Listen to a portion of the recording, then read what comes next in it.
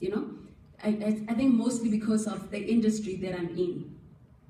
And it's very important for you to think before you post. It might come back to you in the long run. Okay, now going back to good communication skills for building a career.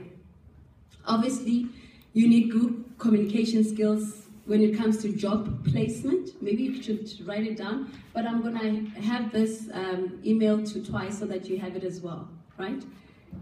Job placement, finding work. What does it start with? A CV, right? Do you have CVs? Yes. You do? Yes. Okay, so what does your CV say about you right now? You're not working yet? Am I talking to second years, third years, first years? From first year. Yeah. Oh, okay, fine.